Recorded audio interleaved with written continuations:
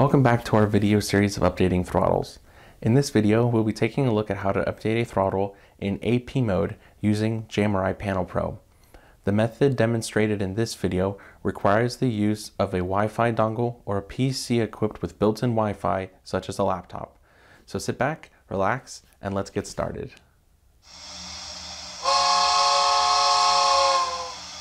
To start, make sure you have at least the most recent or the most current version of JMRI installed.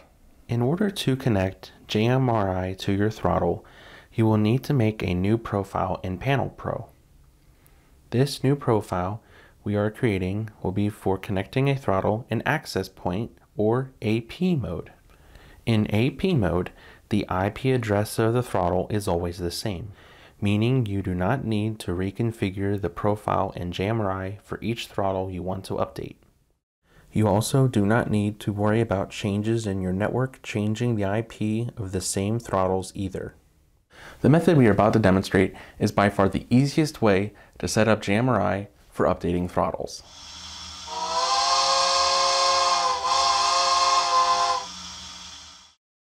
When PanelPro launches, a window will pop up asking which profile you want to use. Click on New and enter a name such as TCS Wi-Fi Updater. Then click on OK. The Preferences window will open. At the top, it asks for what manufacturer you will be using. On the drop-down, click on LCC. Under the System Connection drop-down, we want to select CAN via Grid Connect Network Interface. The IP is 10.0.0.1 and the port number is 12021.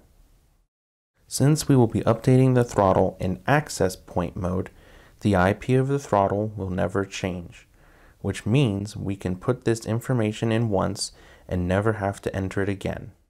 These other fields in the settings do not need to be changed. Once you are finished, press Save and close PanelPro. Now, you will need to go download the firmware for the product you are updating. To find firmware, navigate to our website and head over to the Software tab. Click on Firmware Files for LCC Products. On this page, we have all the firmware files that you need for any of our many LCC products. Download the firmware that you need. For ease of convenience, you will need to move the bin file from the Downloads folder to the PanelPro profile that we just created. Now that we have PanelPro all set up to update our throttle, we can get updating.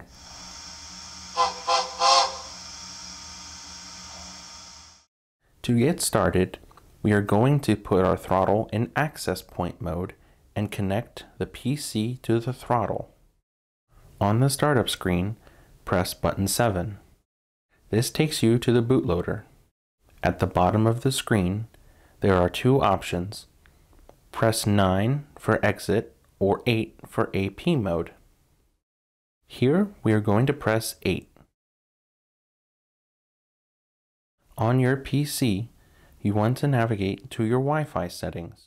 Here, the throttle will pop up as TCS_THR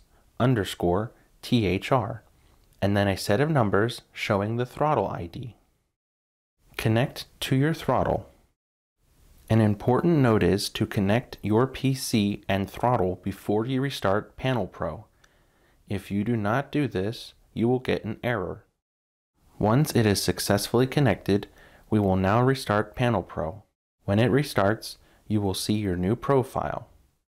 Then, the main PanelPro window will open. At the top, there will be a drop-down labeled LCC. Click on it.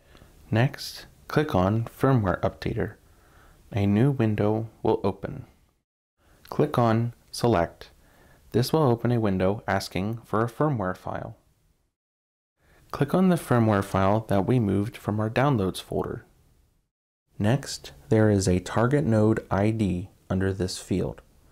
We will select the Devices node. All of TCS's IDs start with 09.00.99. Then hit Load, and the progress bar will move. Yet again, the throttle screen and LEDs will flash, indicating the update is in progress.